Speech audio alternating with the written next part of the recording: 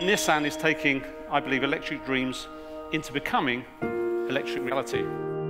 We believe we're on the cusp of a revolution. The electric vehicle can become a mobile power unit, but also to inject energy back into the grid.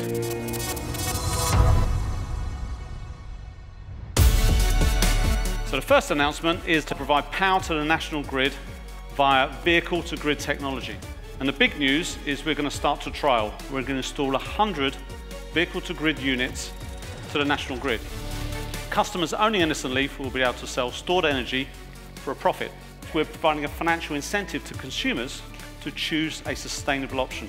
Today we have 18,000 electric Nissan Leafs running on the roads in the UK. And if all of those were connected, they have a capacity of 180 megawatts of energy.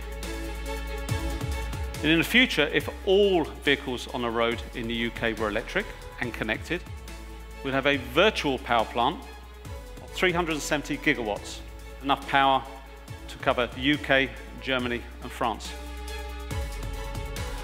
Cars, roads and the grid will work in complete synchronicity. The potential of vehicle to grid is enormous.